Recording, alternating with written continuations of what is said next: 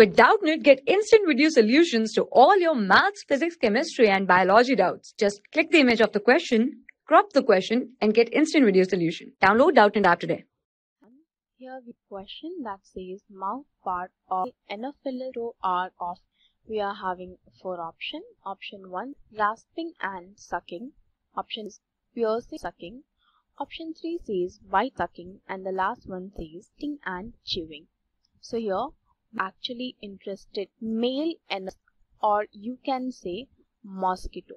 Have to understand, and we will choose the correct option with respect to given question. So the first thing that we need to understand that male mosquito or anopheles rasp, as in they do not scrape off food, and that is why they do not rasp.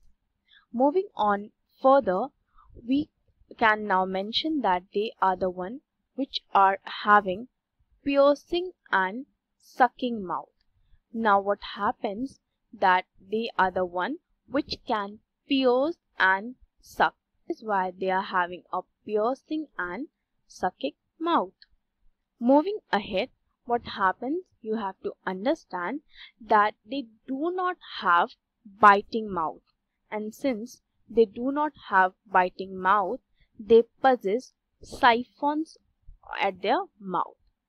Further, they are the one which suck blood. That means they do not chew, they suck in liquid like nectar and blood. So blood is actually sucked in the case of your female. So we can say that they suck in liquid. So with this, if we go back to the option, we can say that mouth part of male anopheles or mosquito are of piercing and sucking type. That makes the option 2 as a correct option.